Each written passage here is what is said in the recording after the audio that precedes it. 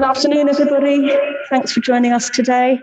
We're going to start with Geraint from Sky Sports News. Thanks, Joanne. Hi, Roy. Hi, Geraint.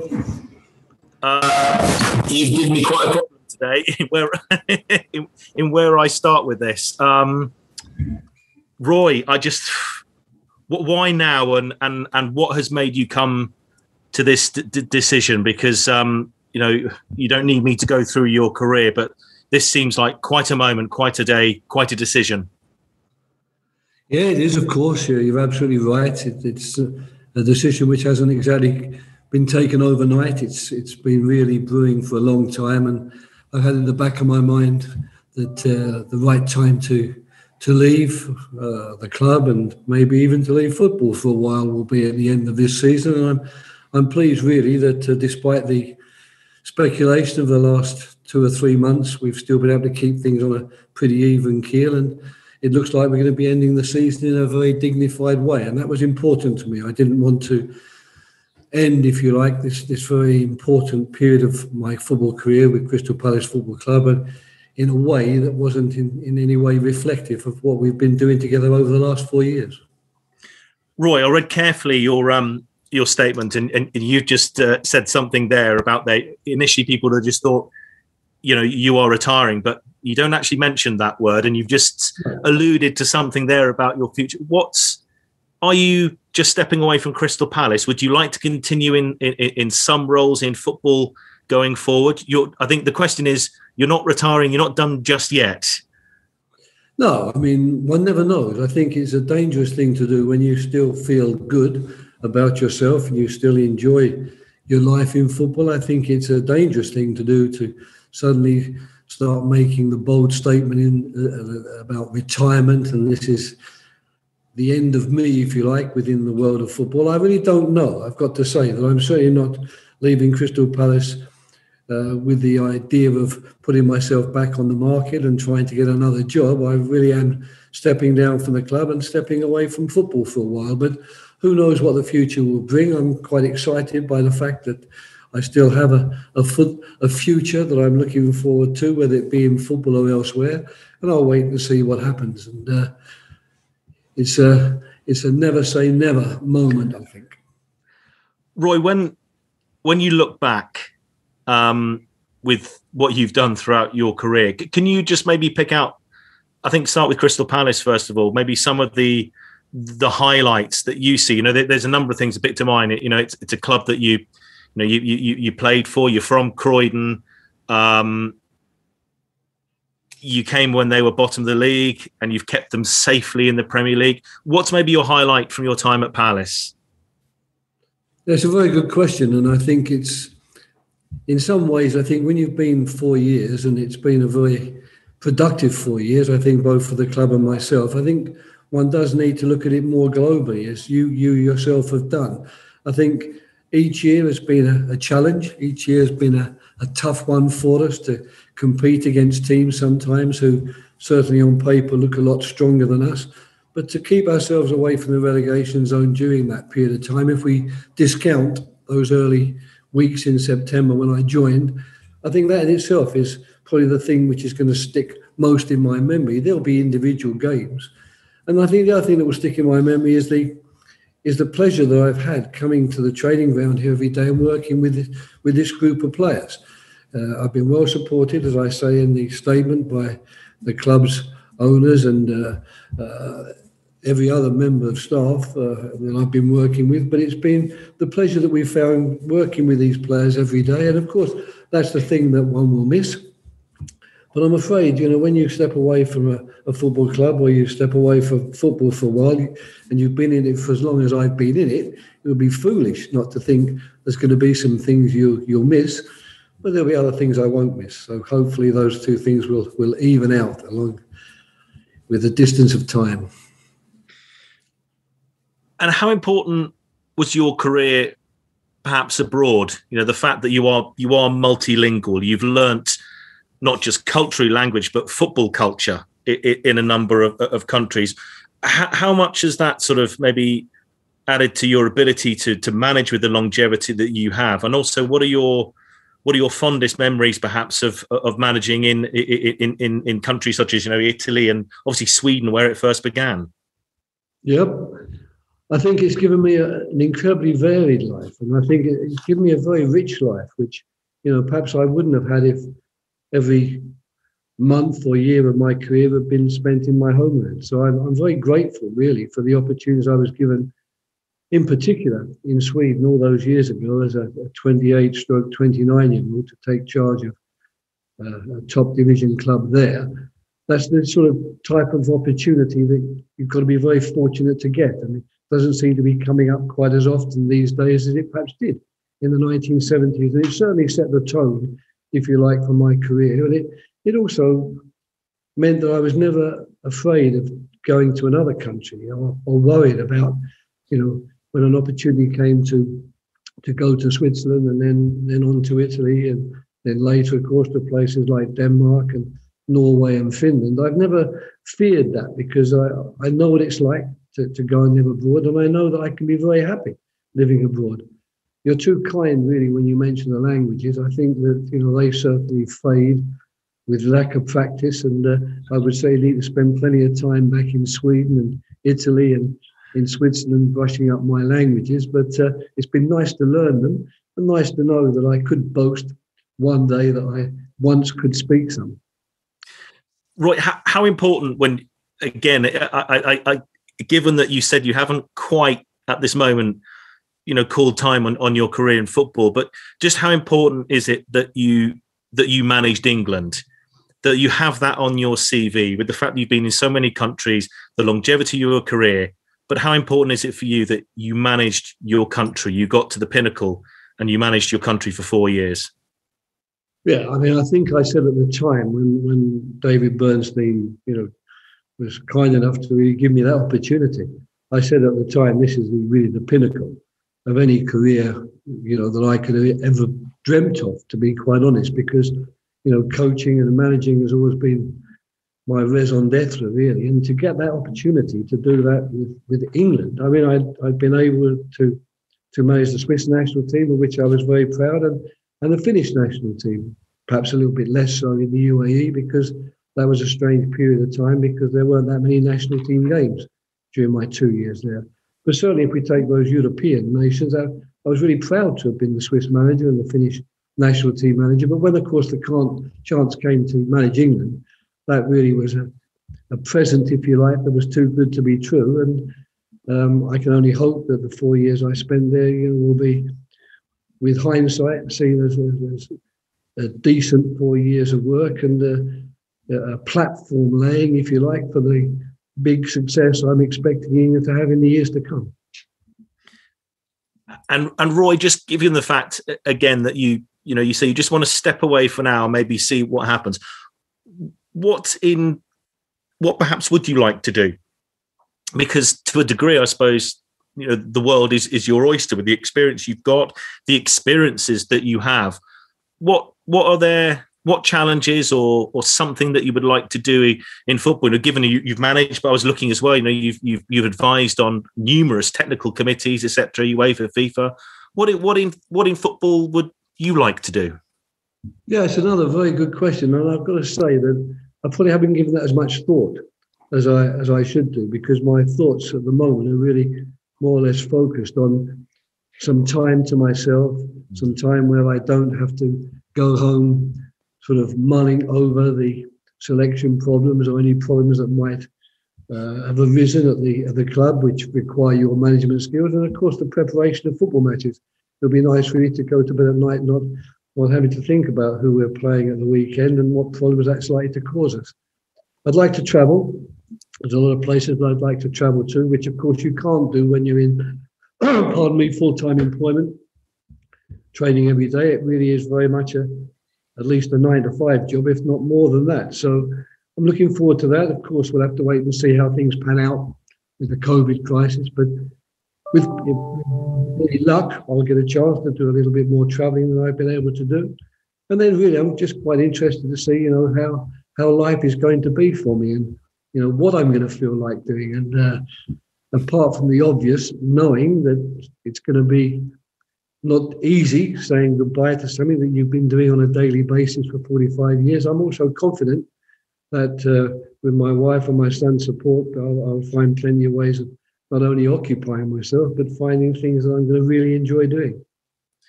Roy, just a final question from me, if you may, because I know there are lots of people that want to ask you many questions along the lines that I am as well. But just a question you alluded to in the last part of your answer there, Roy, about your family, about your wife and your son. Speaking to Mikel Arteta this morning, who spoke glowingly about you, he didn't know you were making the decision you were today, but he was asked about the importance of his wife and his children in just bringing him back to some kind of normality. I'd imagine your wife since 1976 hasn't seen an awful lot of you. How important has that family unit been for you behind the scenes to allow you to have the career you had thus far? I think it will be a very dishonest football manager who doesn't pay tribute to the support and the love that he gets from his family and the enormous job they do in the difficult moments, because they are the ones who know you best. They're the ones who can read you best, and they're the ones sometimes who know what's necessary to say to you in order to either shake you out of black moods or maybe drag you down sometimes from the more euphoric moods. I've been extremely lucky. I mean, my wife and my son have never made any demands upon me. Chris was very young when I went to South Africa to play. Still very young when we set off for Sweden in 1976. He's had to accept schooling in Sweden. Then when he's getting a little bit settled there, take him off to Switzerland, where he had to learn a new language and start again. And of course, my wife in particular, she's backed up every decision I've made. I've been lucky, I think. I think most of the decisions I've made in football have been pretty good ones, but there's probably been one or two that weren't quite as good. And there's certainly one or two that I've taken, which have taken her away from areas where she's felt very comfortable and, really enjoying life, to have to start all over again. So they back me up very much with this decision. They think, like I do, that this is the right moment to step aside and see what the future brings. And the only reason I'm not talking retirement is because I've seen so many people with sort of the fanfare blazing, talking now is my time to retire and this is me finished in football, only to surface again somewhere in a fairly short period of time. So I prefer not to do that, but I'm comfortable that the future will have some interesting things for me to do. And most importantly of all, I am looking forward to spending a little bit more time with my wife and son and maybe listening to what they want to do for once, because it hasn't happened very much in the last 50 years. Great stuff, Roy. Thank you very much for your time and congratulations on your career thus far. Thank you, guys. Thank you very much. Thanks, Ryan. Thank you. We'll go to Katie Cassidy from Mealy Productions. Good afternoon, Roy. It's a pleasure to chat with you today, virtually. I said it's a pleasure to be sat with you today, even if it's virtually. That's very kind of you. Thank you. Carrying on that theme somewhat of family and decision-making, of course, with the support of your family throughout your career, but you've been at the heart of this Palace family, now your boyhood club. How hard has it been to come to a decision to step away from a position that you hold so dearly? To a point, does it have to become kind of head over heart?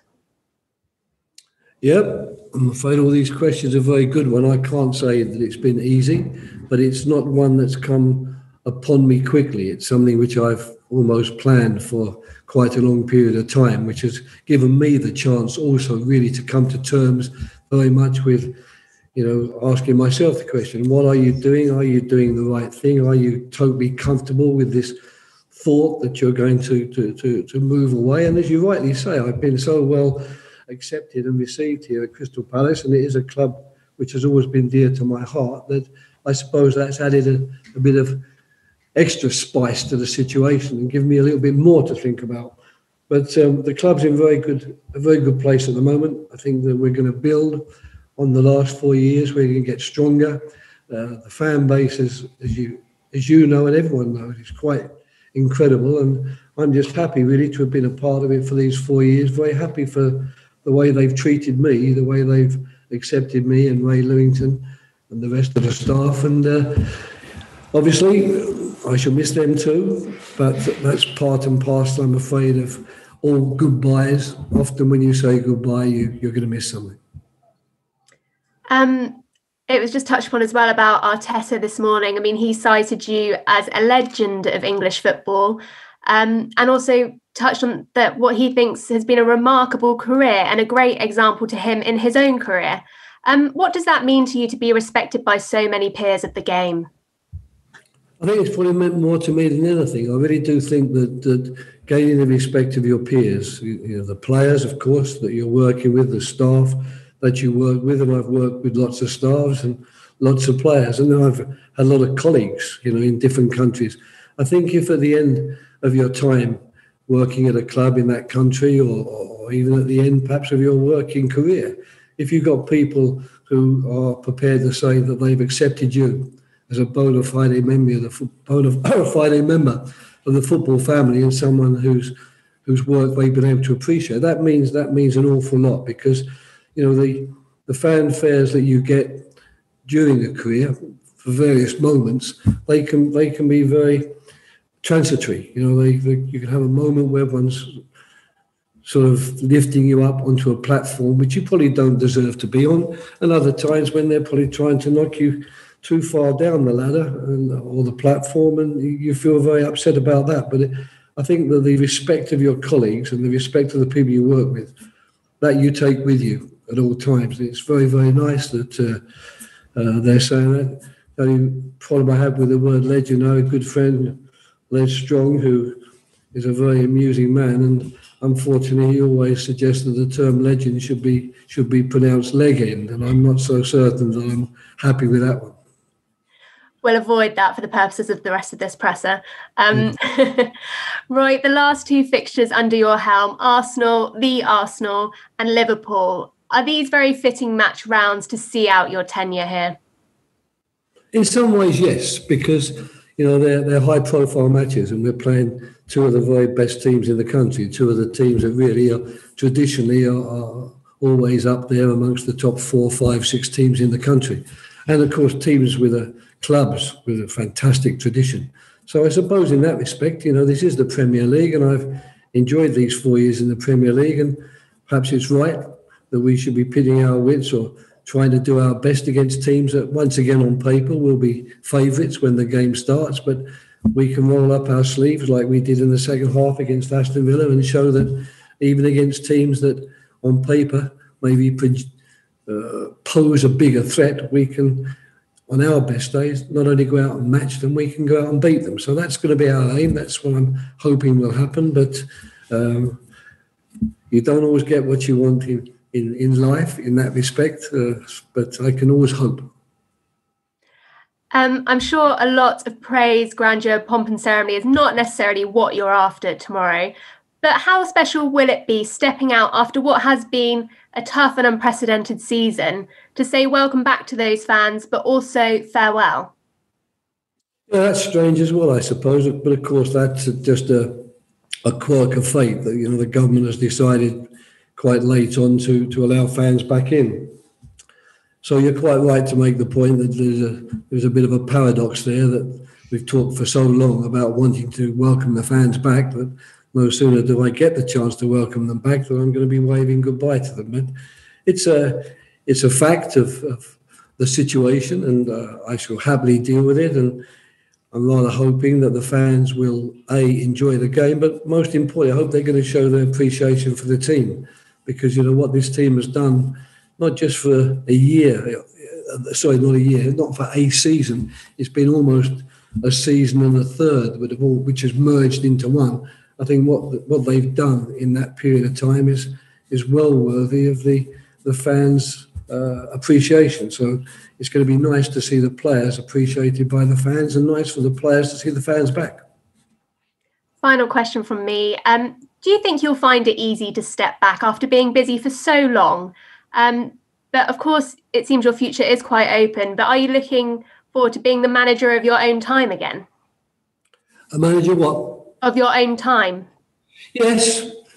I mean, that's something, of course, to which I will have to learn to manage. I mean, because for quite a long period of time now, my life has been dictated almost in a military fashion. I've known what time I've got to get up to get to work, and I've known roughly what time I'm going to get home. So all those things would change, and that would be something new for me. But my wife's had plenty of practice of that, of course, over the years as we've travelled around from country to country. So I'm sure she'll teach me how to do it, because I'll need to find some of her patience along the way.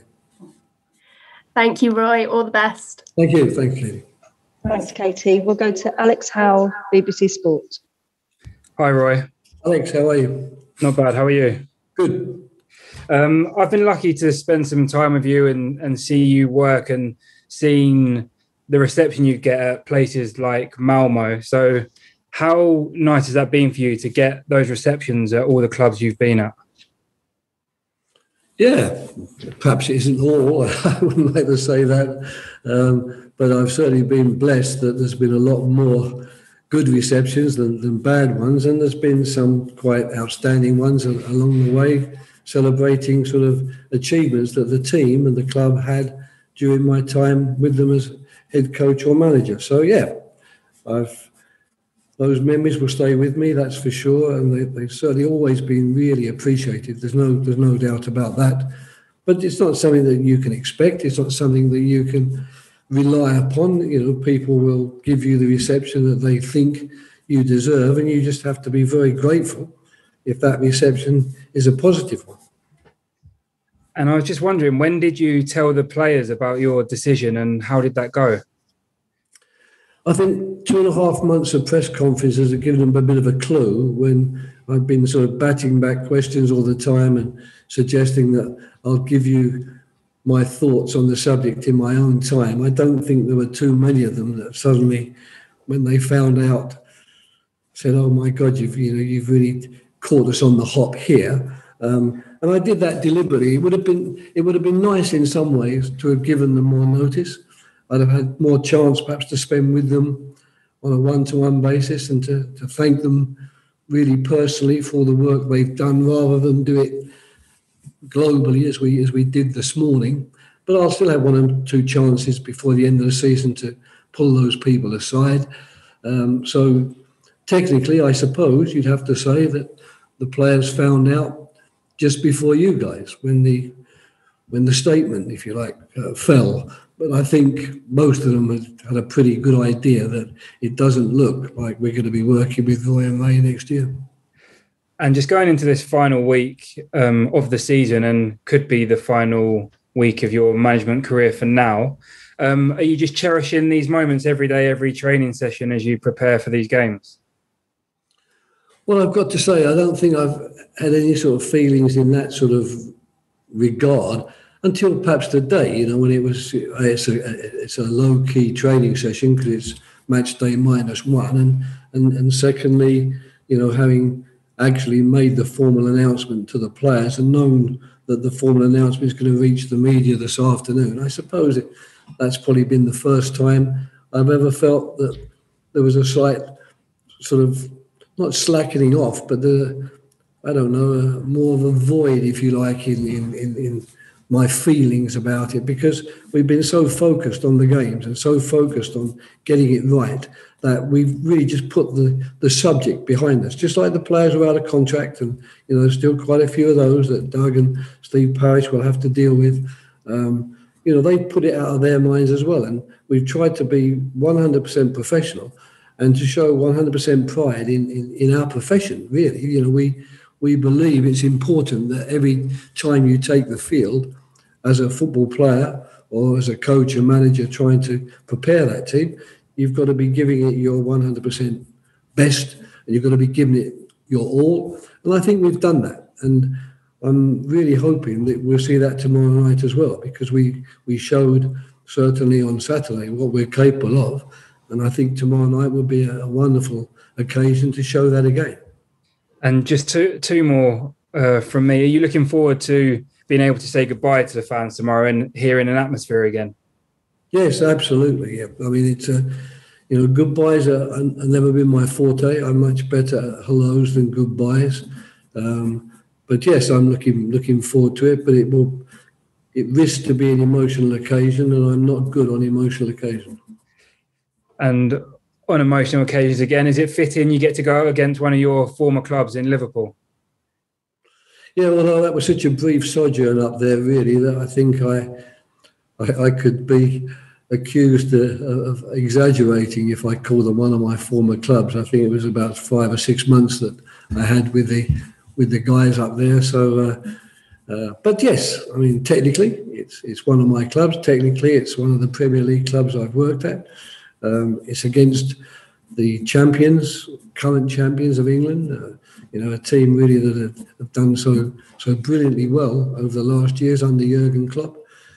It certainly will be a fitting match in the sense that you want to test yourself out one last time. Here's the test you've been looking for. Try and deal with this lot up at Anfield. Thanks, Roy. It's been great to work with you, and good luck for tomorrow night. Thanks, Alex. Thanks, Alex. We'll go to George Sessions of Press Association. Hi, Roy. I try not to keep. I just wanted to ask you quickly about your right-hand man, Ray. Obviously, been with you here for 4 years and plenty of other clubs. Just sort of wondered, your sort of chance to pay tribute to him. I imagine he's been a real rock by your side over the last couple of decades, probably. Yeah, absolutely. I mean, not quite 2 decades, but I mean, obviously, the time at Fulham, then the time in England, now the time here. They've been wonderfully profitable years in. For me personally, working alongside him, he's been incredible in everything that he's done, and we have worked pretty much in tandem for a long period of time now. And he and Dave Reddington and Dean Kiley, they deserve an awful lot of credit for the preparation that goes into our football matches, because they take on such a lot of responsibility. But Ray is a top class football person, a wonderful coach. Really at the very, very highest level, and with incredible experience, both as a coach and as a manager. So I've been very fortunate that I've been able to count on him alongside me, because he's been not only helpful in terms of advice and with his opinions and the sounding board that every manager needs. He's also been exceptional in the work that he does on the training field with the players, and that's helped us, in my opinion, to become a better team and to retain that Premier League status, which has been so important for us over these last 4 years. And just finally from it, you kind of mentioned it's a decision you've been thinking about for a while. I wondered, did sort of lockdown, especially the kind of start of that, kind of give you a tiny bit of an insight into what retirement away from full-time football would be? Yeah, that's a good question. I mean, to be honest, when the real lockdown began some while ago, where you really were virtually imprisoned in your house or your apartment, I think that would have been the time, I suppose, to start thinking, well, this might be my life one day when I stop working full-time in football. But I don't think I really did think that much about it, because I was so convinced that the league would start up again and that we would finish that season, and that I would, see out my contract by also getting through the next season, as it were. So I think it will be something which I'll have to confront anew. I'm not certain that the lockdown experiences would have helped as much as perhaps they should have done had I given it more thought at the time. Thanks, Roy. Best of luck tomorrow. Thank you, George. Thank you. We'll go to Jackson Cole of TalkSport. Hi, Roy. Sorry, I'm having issues with my webcam, so you won't be able to see me. Anyway, congratulations on such a great career so far. Which managerial position would you say you learned the most, both about the job and about yourself? Well, I mean, that's a really good one. I think probably the closest I could come to really giving an answer to that would be when I left Sweden after all those years. The 12 out of the first 14 years spent at 3 Swedish clubs and a hiatus here at Bristol City in England in between times. I think when I went to Switzerland, I think that was probably the first time that I was confronted with something very different in terms of mentality, culture, and attitudes and thoughts, really, from the owners of the club about how they expected their manager or their head coach to behave. I think that was the first time, I think, that I really thought this is going to be very, very different to what I've experience before. And then, of course, Inter was similar, I think, going from Switzerland, where I did quickly come to terms with what it was about, being a head coach in a Swiss team, and then moving on to coach the national team. I actually felt pretty comfortable then, really, about what Swiss football was about, and the differences between what the clubs in Sweden had taught me and now what the clubs in Switzerland had taught me. So the next really big step, I think, which opened my eyes to a different world was going to Inter, because suddenly I found myself coaching a club really that not only interested the people in Milan, it interested the whole of the country. And what's more, the mass media were always in a frenzy to get stories about the club and about the players. And I had to sort of confront a sort of pressure, if you like, from the mass media that I hadn't really been used to, perhaps, to that extent in my career up to then. So I think I'd have to cite Malmö to Neuchâtel as the first, if you like, epiphany, and then an even greater epiphany after I left Switzerland to join Inter. And you mentioned a bit earlier about the things you're going to miss, like teaching the players and so forth. Is that what you'll miss the most about managing in the Premier League? Did you say teaching the players? Yeah. Well, how would you describe it? I don't quite know that I would go quite as far as that. I think that when you get to the level we're working at, you're very much trying to get the best out of players and trying to make certain that they can bring their already considerable skills to the match and make certain that their skill can help the team become a better team and win. So I don't know that I've regarded myself as a teacher here, but I would like to think that I and Ray Lewington together, we have coached the team, and we have tried to, make people realise what skills they do have and how they could sometimes maybe use them a little bit better, not least of all for us to be able to win as a team. So I probably would accept an accolade for that, but I think the word teacher might be a bit strong. Okay. How about what will you miss the least about managing in the Premier League? I don't know yet.